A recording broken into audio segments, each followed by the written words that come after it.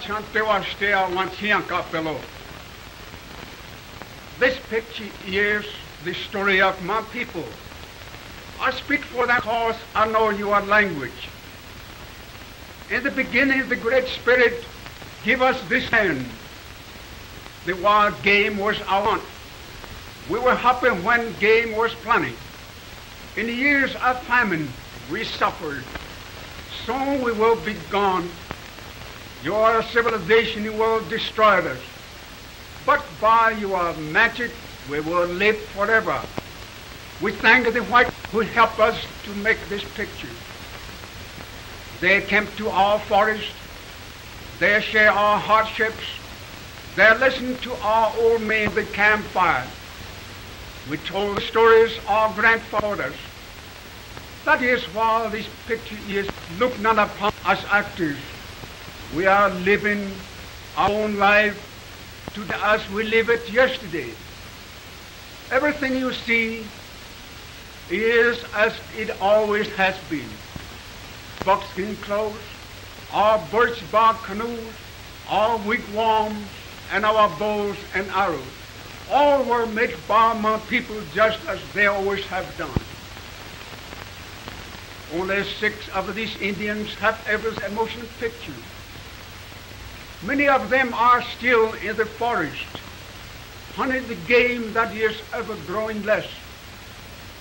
Still living the great drama of the North, this struggle for meat, a never-ending fight against this silent enemy.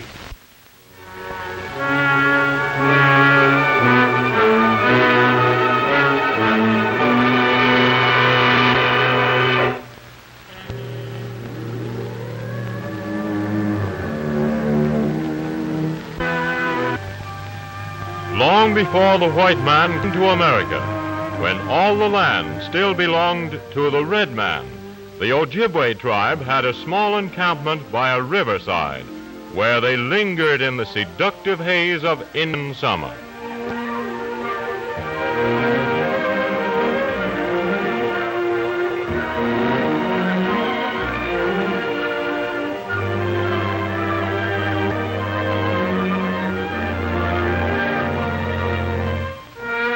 Their chief, Chauncey, was happy.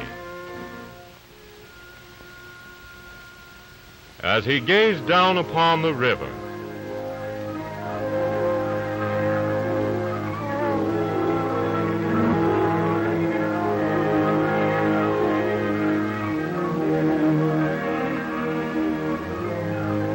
his heart was glad, for there his own young son was practicing the arts that would surely make the lad a mighty hunter someday.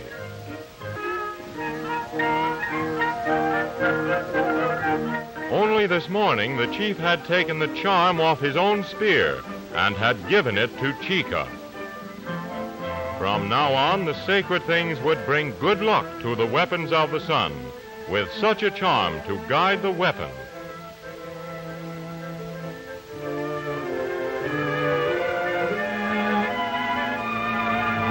Chica's spear was sure to find its mark.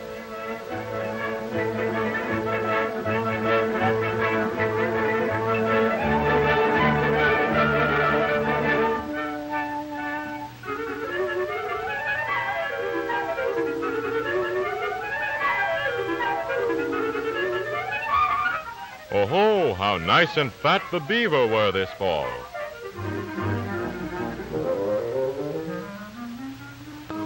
Chica would catch some beaver pretty soon. Good eating they were, and how their soft, warm skins kept out the cold of the biting winter.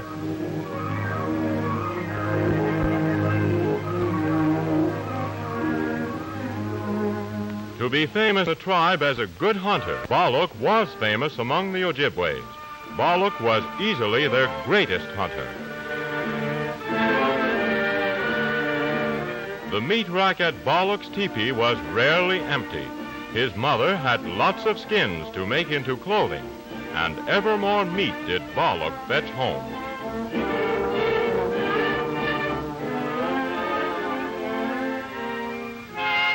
The chief was anxious about his daughter Niwa. She had not been seen since early morning. Had anyone seen her? Yes, the old neighbor woman had seen Niwa early that morning. She was going to the cliff at the long lake. She went there to snare partridge. Balak heard. He knew that cliff to be a dangerous place.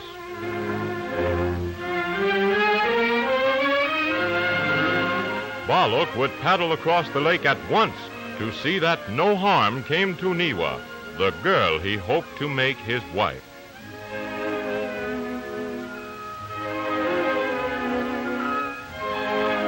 Niwa was out on the cliff with little sister.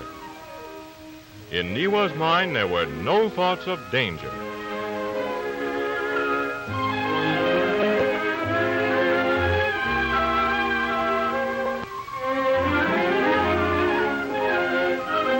The Indians call this small hunting, and Indian girls were proud to be good at it.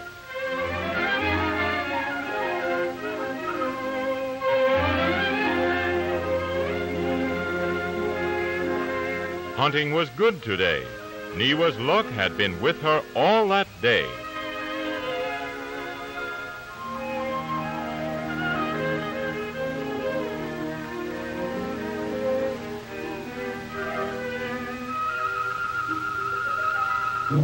But now, a huge she-bear guarding her cubs in a nearby den.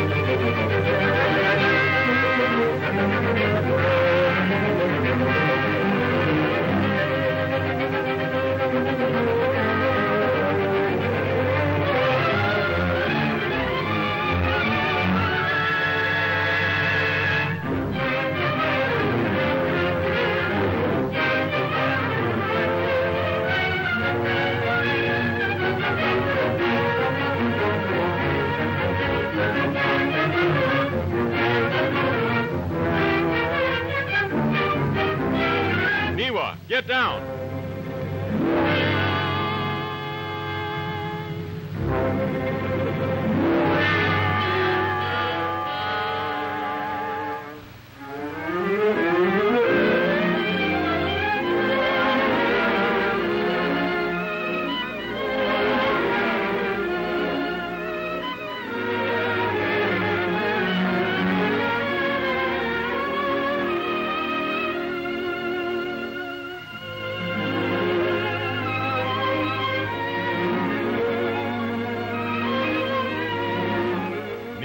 Would go and hunt for the cubs.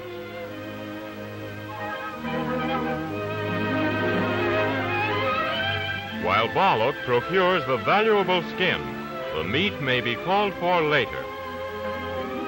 And while Balak is preparing a sack,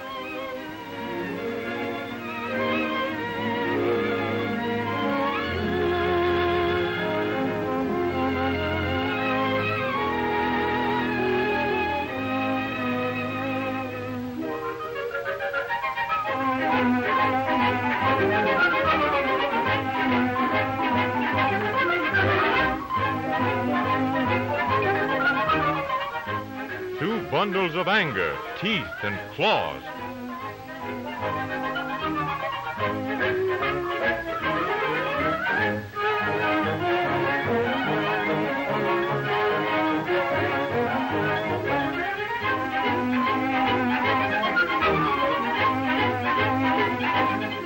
But they're in the bag soon enough.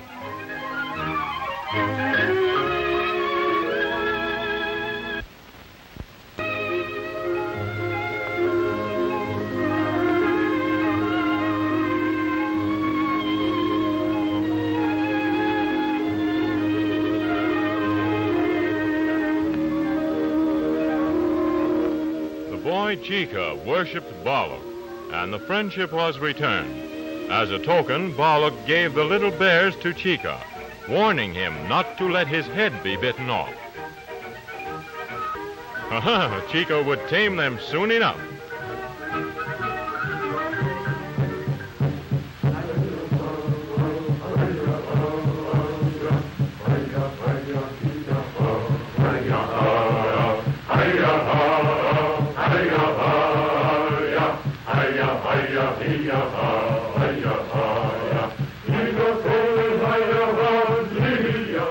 The girl, Niwa, feared she might have to marry the medicine man of the tribe, Dagwan, an evil, tricky fellow.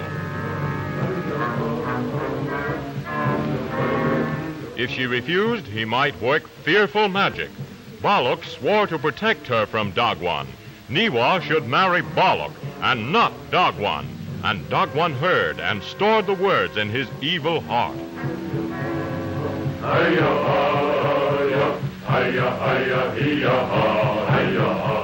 Chief Chautauqua was talking to his men. There had been 6 fat years. Now would come the 7th year, starvation and death. Balok must lead the men on a great hunt. Only so could the tribe survive the coming hunger. As the sun was rising on the next day, the tribe was up and stirring. Chief Chautauqua's orders were being carried out. Balok was leading the hunters to the forests of the south for a great hunt to stave off the hunger of the coming 7th year. Game was now at its best, but soon winter would be here.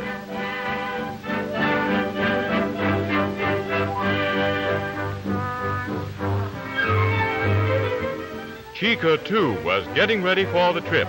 He could not leave his little bears behind. They might forget to feed them or something. No, he must take them along.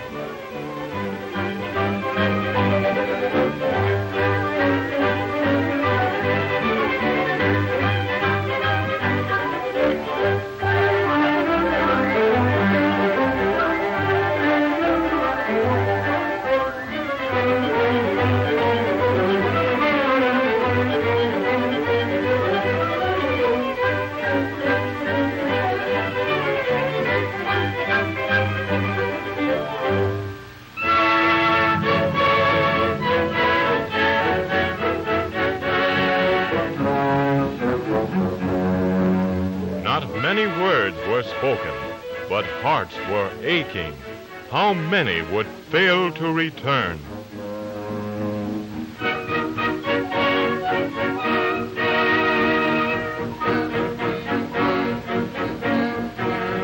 No, Chica could not come.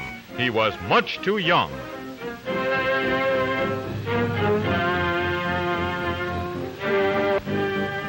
Dagwan did not have to be stopped. He sneered. Balok was a fool.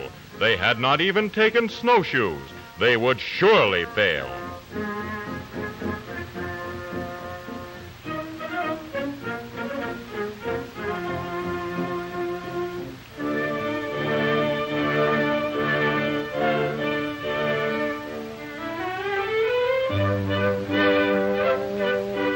But Chica was made of better stuff. Would someone help him to get his bears in his canoe?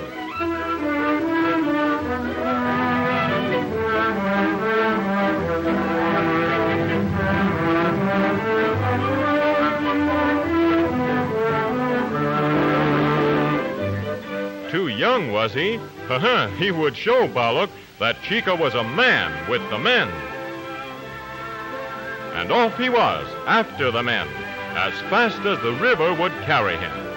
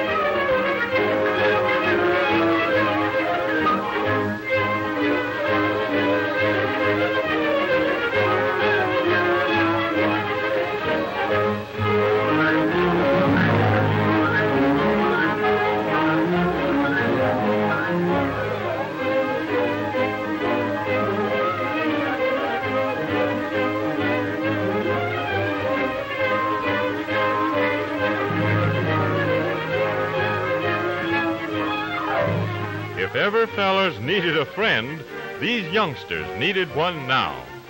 It seemed like years. But at last came the friend.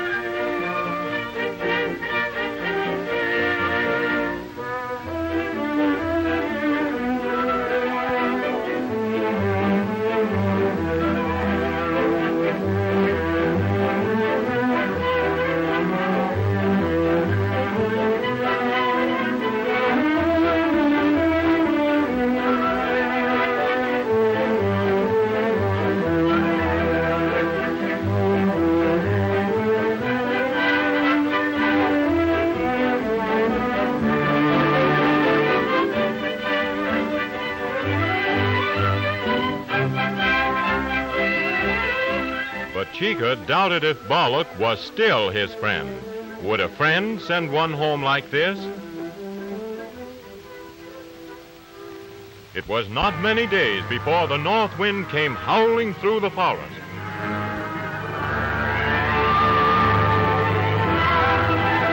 The wild geese took rapid flight for warmer places south. Then suddenly, winter buried the forest deep in snow.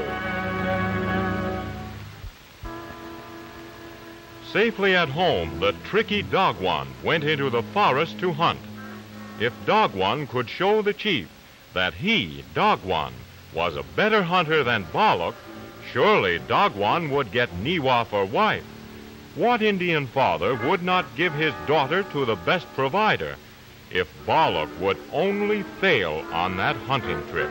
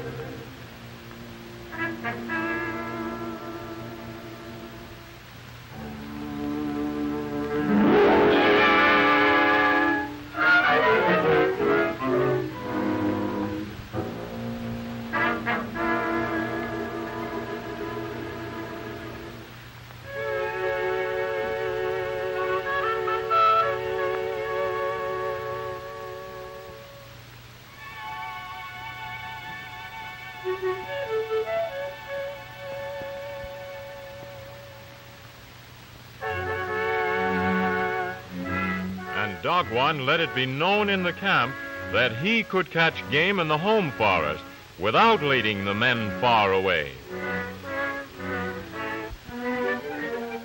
Chica's little bears were growing up. That dog had waited day after day for this chance. Now they would fight it out.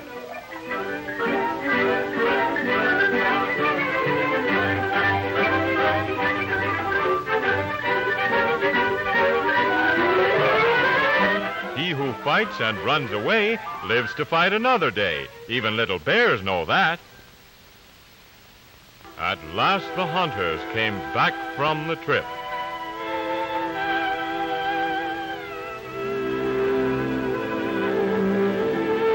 Dogwan's wish was fulfilled. Bollock had failed miserably. The men came back empty-handed.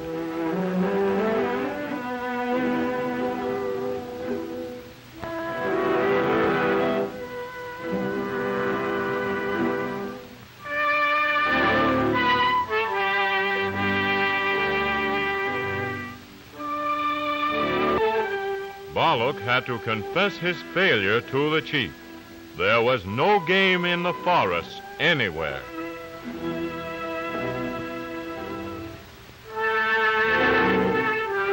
The tribe must move away from this land of coming hunger, or the tribe would perish. Chief Chautauqua still had faith in Balak. The chief would call a council of the men. Newa, too, still had faith. Let Dagwan laugh. That one deer did not make Dagwan a great hunter.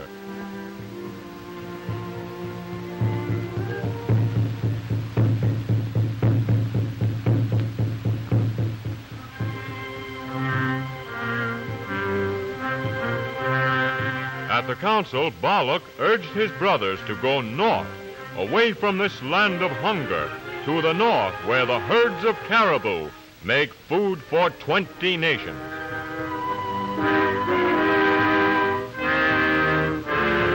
The older men agree with that. Not so Dagwan. If Balak leads the tribe into disaster, Balak must be held responsible. Balak will have to pay the price. But the chief decided to act on Balak's counsel. At dawn, you will roll the bark of your teepees. The tribe goes north to the land of caribou. At sunrise, it was done as the chief had ordered. The cold morning sun beheld the tribe getting ready for the long, long trail north.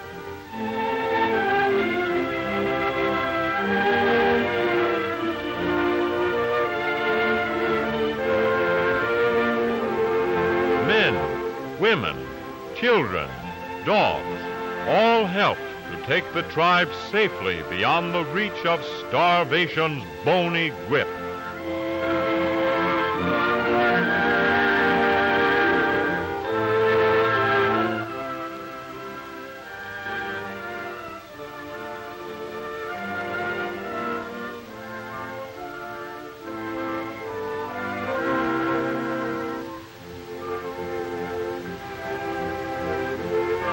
Into the biting winds they moved, through silent, empty forests, o'er frozen lakes and wind-swept hills, into ever-increasing cold.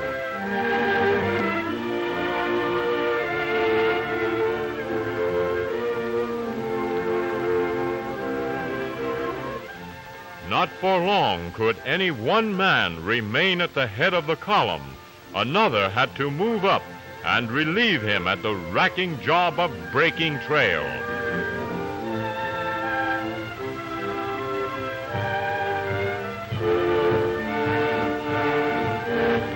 Each day a greater trial than the last.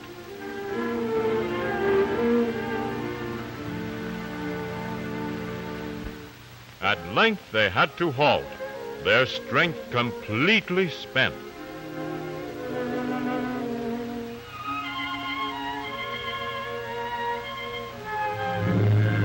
By now, their dogs were so fierce with hunger that they sought to kill and eat one another.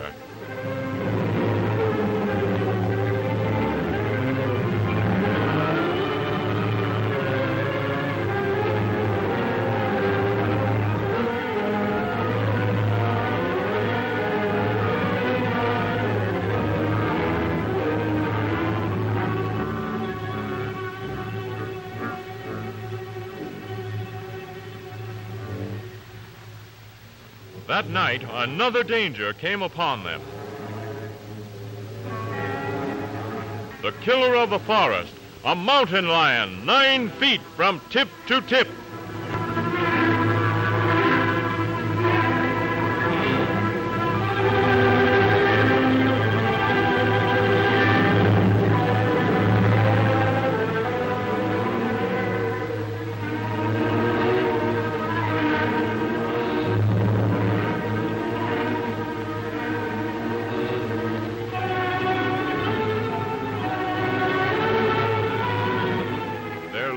And only deer was being devoured. And then the unexpected happened.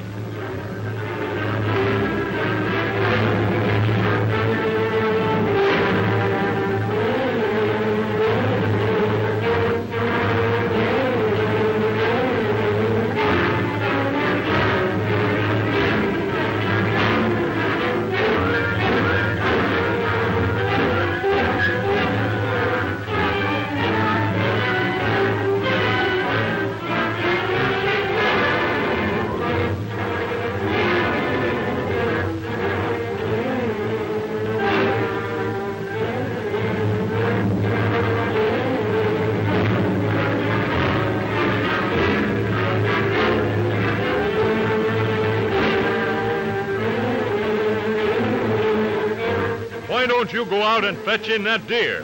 Who, me? What's the matter with you?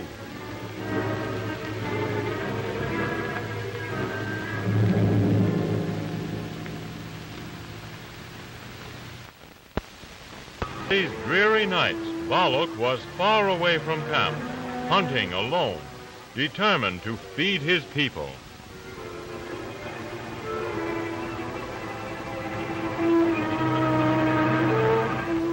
Suddenly, gray shadows streaked through the night. Wolves, a pack of wolves.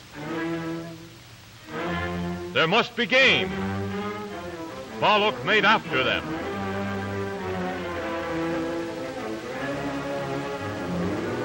Not far away, a young bull moose, alert at the sound of howling wolves.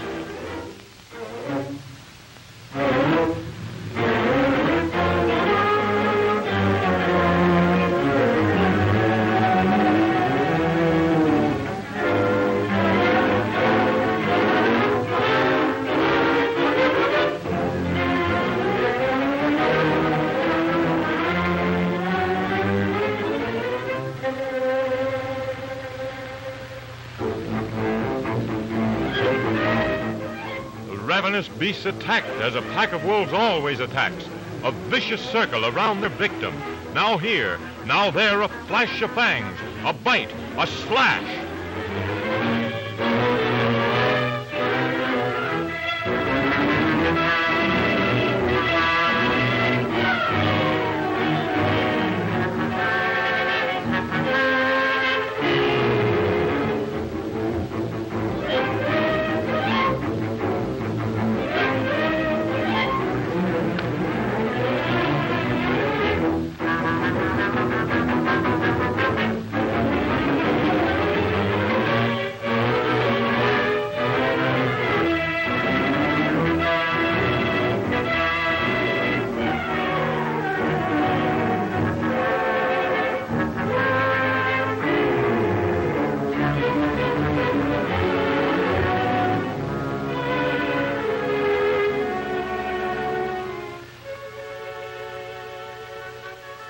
Meat for the tribe, won by a deed that would ever be talked of when campfires were burning.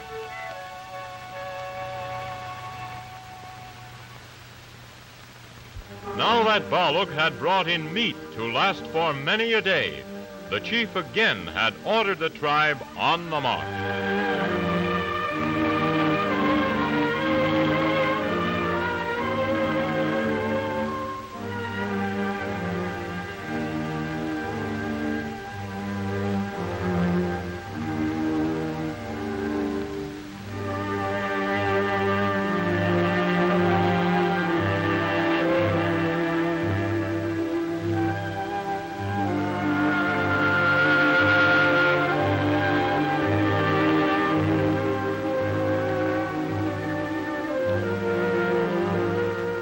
Farther and ever farther north they moved, to the region where trees can no longer grow because of the icy cold.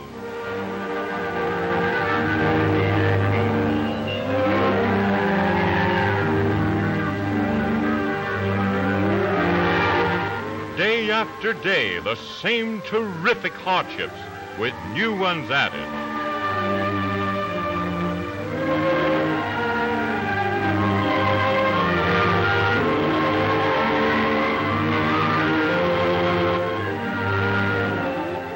All that had started were now alive.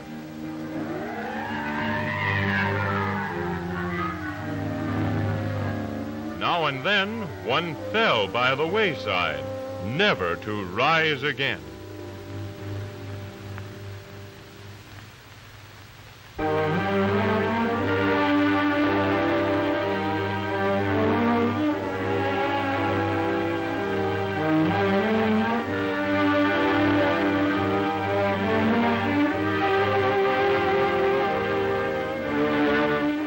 Week after week, they braved the bitterest hardships till, at last, they reached the open barrens, the storm-swept lands across which the great herds of caribou moved. In a sheltered valley, in a clump of trees, the Ojibways had set up their teepees. The men were gathered for a council in the teepee of their chief, Chauncey. Dagwan accused Balak of having caused the misery of the tribe. But the herds of caribou are sure to come. Bah, the tribe is dying while this man talks of caribou. Chief Chauncey stops their quarrel. He will go to the mountain top.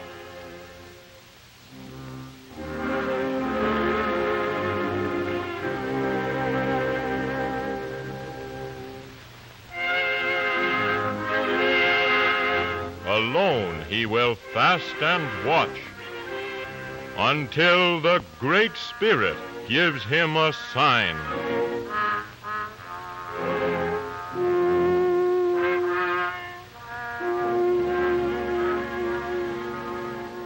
So they prepared their chief for his holy office.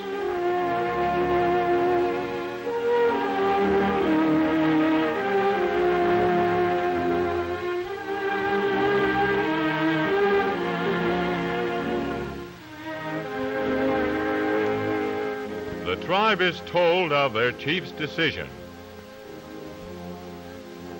Chauncey begs them to have courage, and now he throws his life into the balance that the tribe may live. Far up to a mountain peak close to the sky, Chief Chauncey ascends to seek the counsel and guidance that would end the suffering of his people.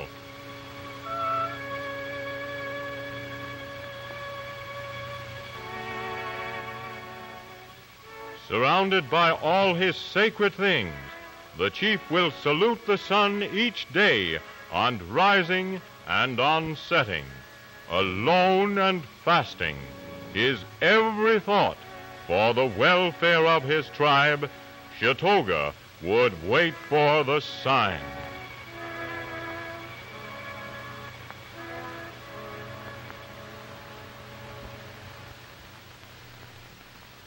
His men had orders not to come for him until they had good hunting.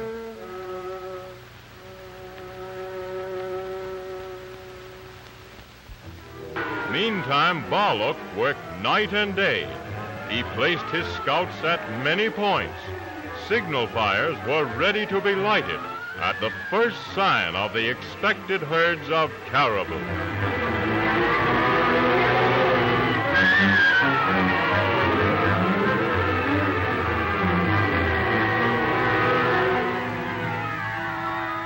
Still, the Great Spirit had not relented. Chief Chauncey continued his watch on the mountaintop, a lonely figure in the vast and frozen silence. From fasting and exposure, the chief had at last to be carried to his teepee.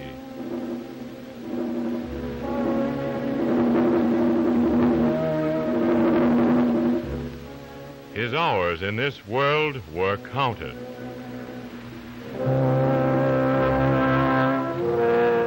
He felt the approach of the spirit canoe that was to carry him over the Milky Way to the happy hunting ground.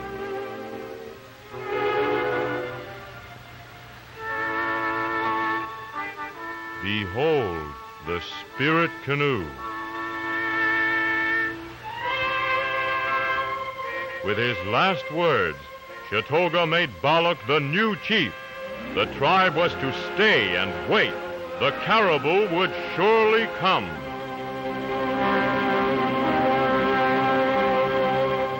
His war bonnet to show his rank, his battle staff to recount his brave deeds in this world, his sacred medicine bag to protect his soul from harm. All these must go with a chief when he passes over to face his Creator.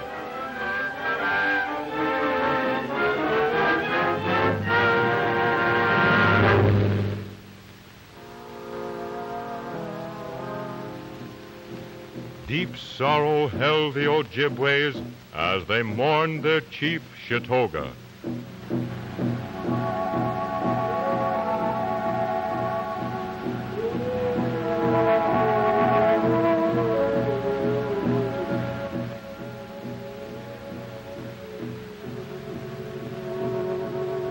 In silent sorrow sat Niwa, mourning her father.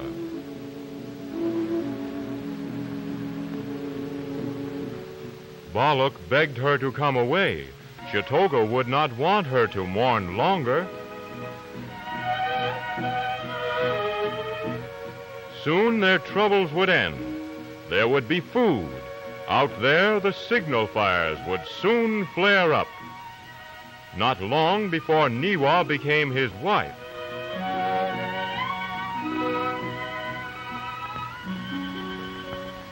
Dagwan assembled the men in the medicine lodge.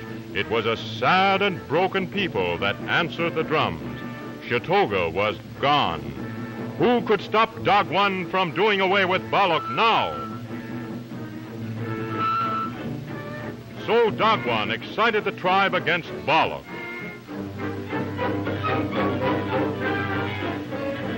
Men, women, children were dying of hunger. Who is responsible for all this suffering? Balak. Once more, Dagwan would pray to the Great Spirit. This time they must obey his message. If not, they would perish, all of them.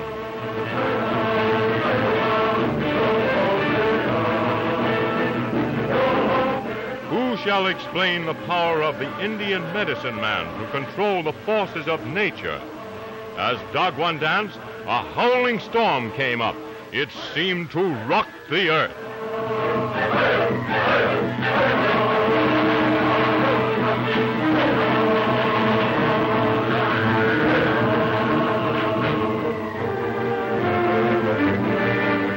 In that tempest, Dagwan heard the Great Spirit roar.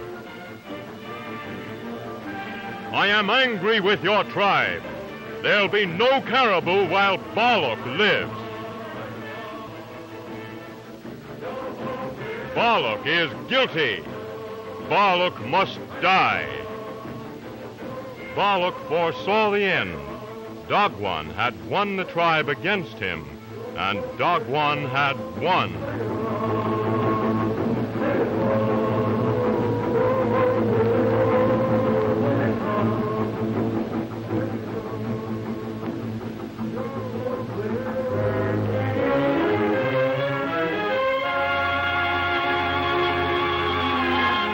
This was the end for Balak. True, he had failed. The tribe was dying of hunger, and Balak, their chief, had failed them.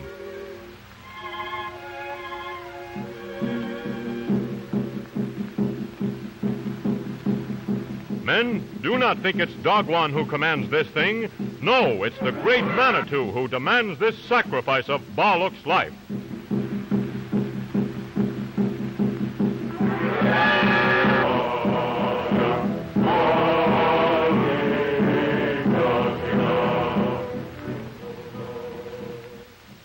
Hark, they come, singing the death chant for Balak.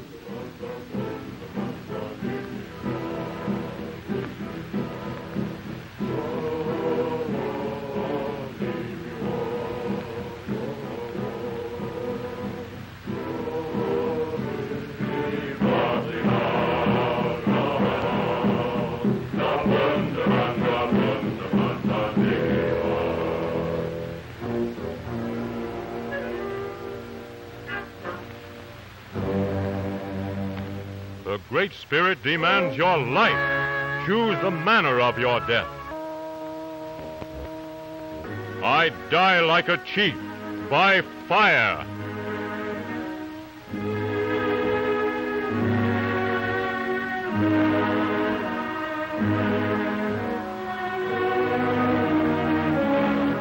Already the chief's white robe was being laid on the shoulders of Dagwan. while the women were building the fire.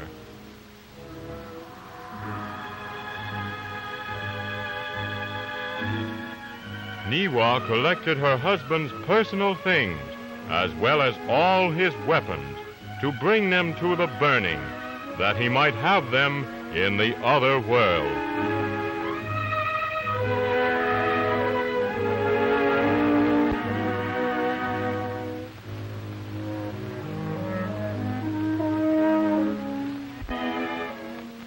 As Dagwan hurried the building of the fire, Balak was taking leave of his brothers. He told his hope that his death would bring them luck and happiness.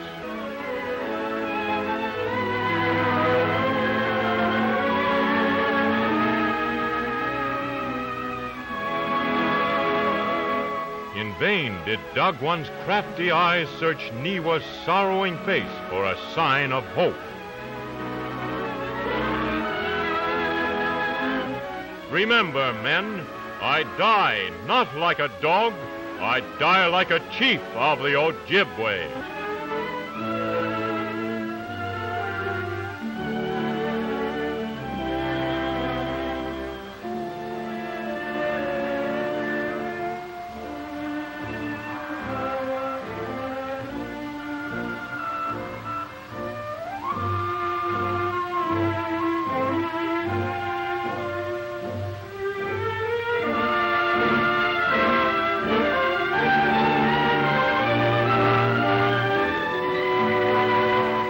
In silence, the chief takes leave forever of Niwa, his young wife,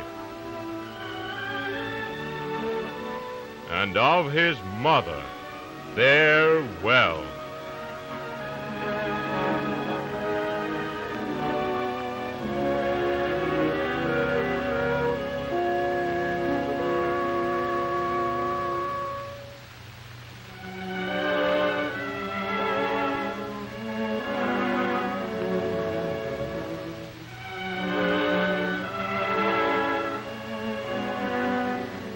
When Chika has grown to be a great hunter, Chika will smoke the council pipe of Balak in memory of his friend.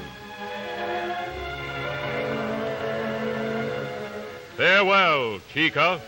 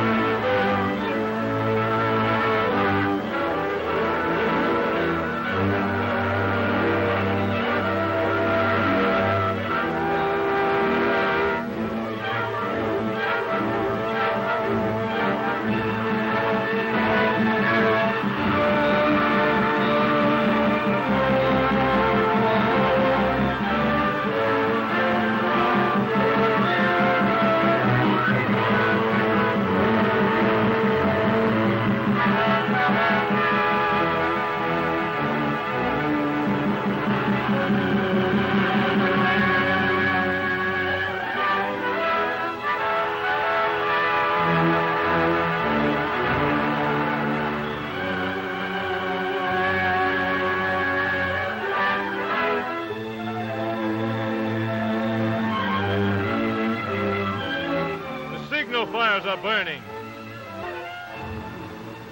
The caribou are coming. Caribou, caribou, the caribou are coming.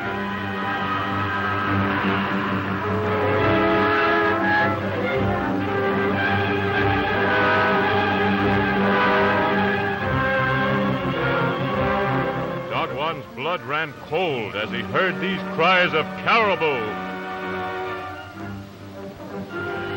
With all her love, Niwa recalled her husband from the long trail on which his spirit had already started. Balak, hear me! The caribou are here!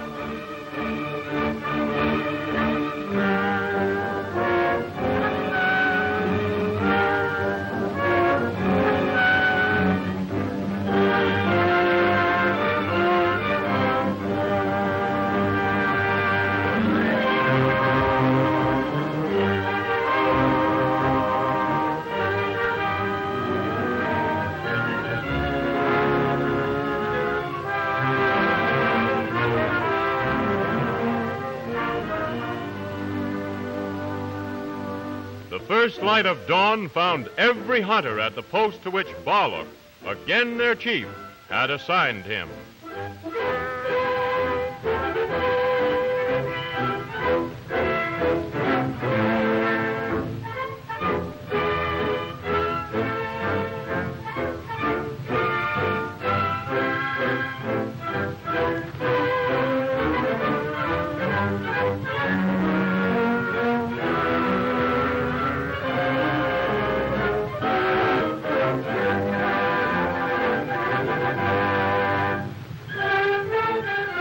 A mighty stream of caribou was coming.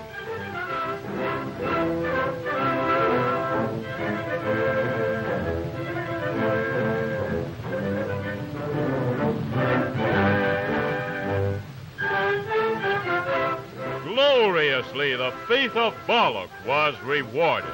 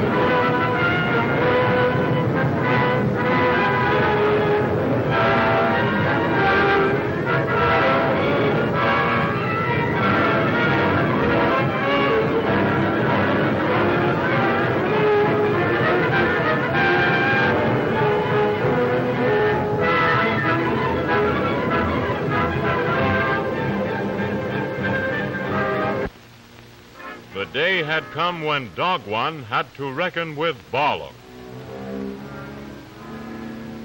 Dogwan knew the penalty of the tribe for making false medicine in the name of the Great Spirit. You are judged unworthy of the death of an Indian brave.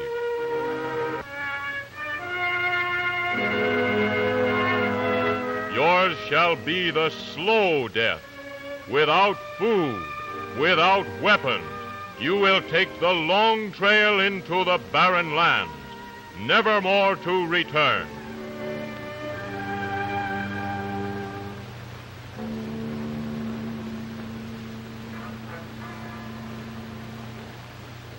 And Dagwan bowed to the law of the tribe.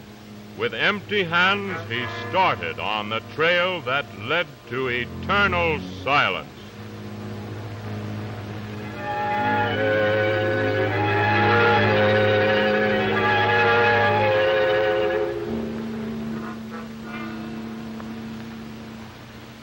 Not one in all the tribe regretted the passing of this evil man, Dagwan. In their new village, the teepee snug and warm, made with the skins of the caribou, they gave themselves over to feasting and merrymaking after their long stretch of hunger.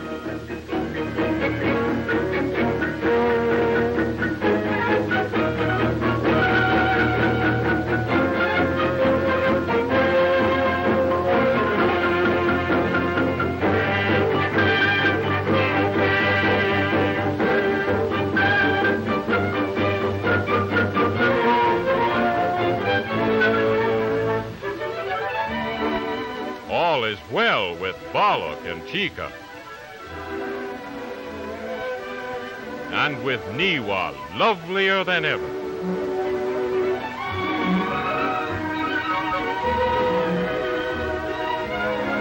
That is where Balak speared the bull moose. Do you remember?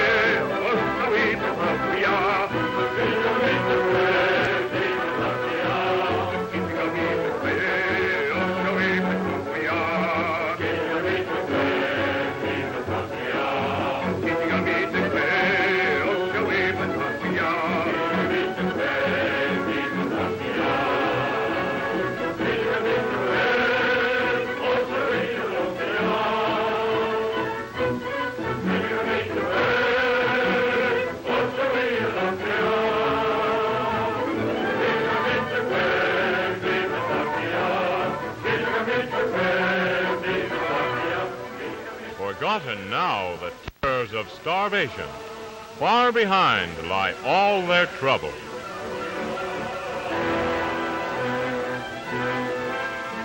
Once again, these fearless people have conquered hunger, their ever-threatening, silent enemy.